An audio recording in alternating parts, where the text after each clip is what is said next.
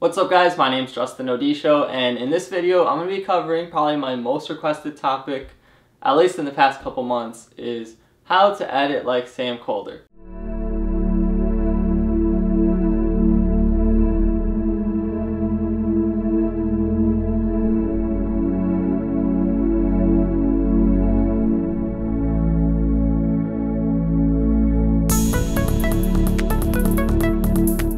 So I get this comment on Instagram, Twitter, YouTube comments. You guys really want to see this. Sam, if you're watching this video, I didn't want to do this, man.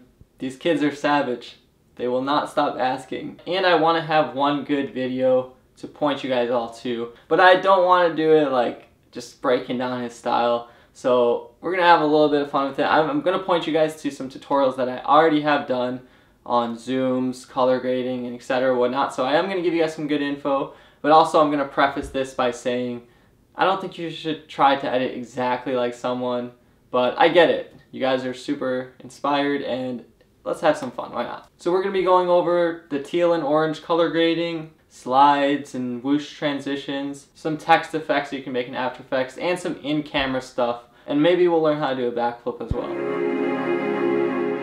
So getting into color grading, the color grading that you probably see in a lot of popular travel vlog videos, and the one that you probably recognize the most, is called the M31 LUT. That's just a lookup table. It's kind of like a preset for Premiere and other programs. I have a tutorial all about how to create your own custom LUTs and how to color grade by hand. However, if you want the short and easy answer, the popular one that you see a lot of times in travel videos is called the M31 LUT by Osiris or Osiris. However, I'm sure that he uses more than just this, and I don't know if he still uses this a lot anymore. My honest opinion, this is kind of getting overused. Probably going to be seeing a lot of people moving away from it very quickly. So learn how to color grade by hand and you'll be able to create your own custom grades and do things that are appropriate to your scene. So next up, let's talk about how to do all of those whoosh and spinny and whooshy transitions. I do have several tutorials in the Premiere Pro playlist on my channel, so I'm going to point you to all of these. I have how to zoom in, how to zoom out, how to spin, how to slide, whatever. Really, it does matter about the clip. If you're zooming in two boring clips into each other, it's going to just look awkward and not exciting. If you're zooming two already exciting clips into each other, like Sam does, that's why he's able to pull it off. So keep that in mind as well. Next up, let's talk about the font, the quivering or wiggle effect.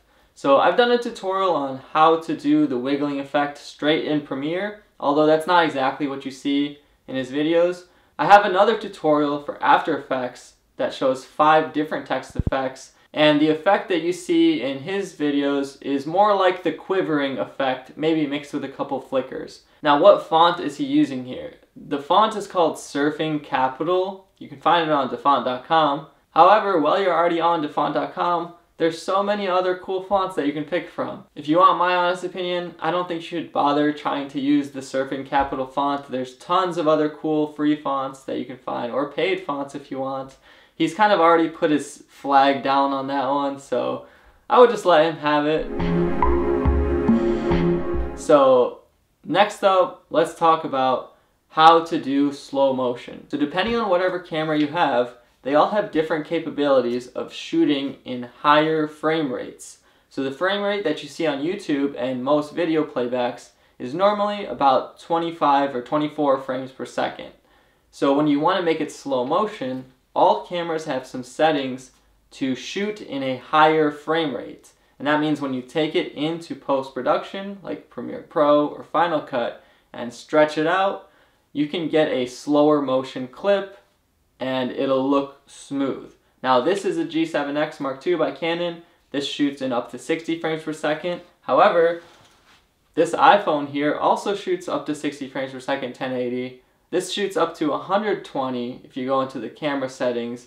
So any camera should be able to do this, and then it just gives you more room to stretch it out. I do have a full tutorial example on how to do slow motion, and I have several Premiere Pro tutorials on different ways to adjust and time wrap speed. So check those out if you're more interested in time. And also very crucial, you're gonna have to figure out how to do a backflip. So I'm gonna link some good backflip tutorials that I found here on YouTube. I didn't make these ones, but you guys can check those out so you can learn how to do those and put them in slow motion. And all in all, if you check through all those, you study, you go through your Sam Kolder University, I might make a playlist here, then you can learn some of these basics. But real talk, all joking aside, take some of these principles, let it spark your curiosity, have fun with it. I mean, it's just fun videos at the end of the day for a lot of people. So once you learn these basic tools in Premiere, you can flip them and use them to make your own type of stuff, make the videos that you want, and feel free to be inspired by great content creators and video makers like Sam Kolder if that's what inspires you. So to Sam, if you're watching, keep up the good work. Hopefully you can do some more big things coming up soon. To everyone else, keep up the work, study, learn how to do photo. It's really a fun hobby. So make sure if you like this video to leave a like on it and subscribe to my channel so you don't miss any of my future tutorials. You guys can also follow me on social media at Justin O'D Show. I'd love to connect with you guys more on there, talk some messages. I finally have a place to point all of you guys when you ask how to edit like Sam Kolder. And once again, thank you guys so much for watching, and I'll see you next time.